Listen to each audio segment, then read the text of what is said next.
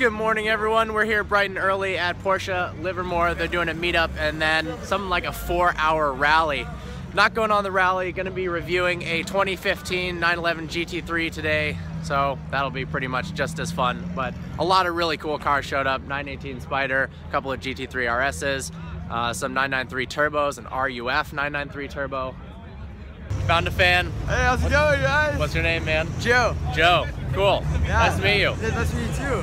What are you out here doing? Oh, we're here for the Porsche drive today in Livermore. Cool, cool. Yeah. What are you driving in? Oh, we're gonna be in the Targa, I think. Nice, nice. One, yeah, so it should be a good day.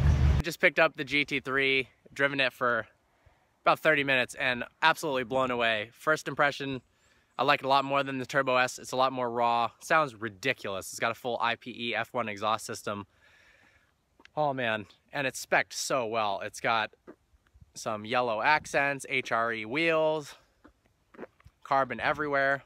I think this is one good looking car. So usually for the reviews, I like to find a nice area to do the stationary shots in the beginning. Right now we're at a winery. But this car is so aggressive looking. Got Kent and Matt helping me out with the rolling shots. Takes 3 people to do those. Got to have someone driving a car, someone driving the car you're reviewing, and someone filming all at the same time. But got a lot of positive response on those, so I want to continue to keep doing it.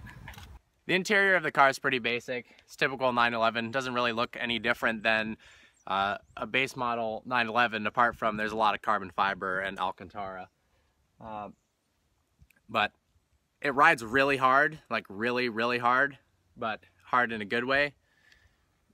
That's awkward. But yeah, even in comfort mode, it still rides hard, but it's meant to, right? It's a borderline track car, and it's just so responsive. The PDK is fantastic. Having a blast with this car. It's gonna be a good day for sure. We're getting the rolling shot set up on the GT3. Got this sweet road. We're using a XC90 with the hatch open. So we're gonna have Kent hanging out the back with the Canon 5D and a stabilizer, so that we can get some awesome shots of the magnificent GT3. It drives so well, it's a dream. Getting some sweet shots of the GT3. We got a new camera position when Kent comes back. He's sticking out of the sunroof with the rig. Should be some cool shots. I haven't seen what it looks like yet, but I am loving this car so much. The sound is out of this world. You'll have to hear it, and I'll do a point of view. And here, Kent's coming around, he's filming. Do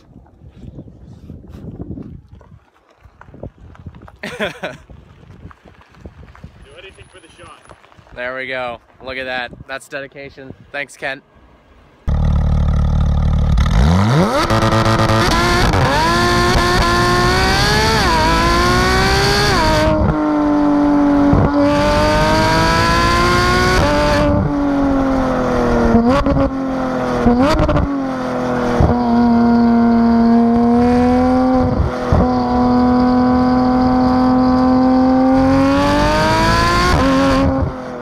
Well, just wrapped up finishing the GT3 review. My gosh, freaking blown away by this car. Probably the best car I've ever driven in terms of the driving experience and just how accurate, precise, and nimble the car is. And the owner of this car also owns that similarly spec'd Cayman GT4.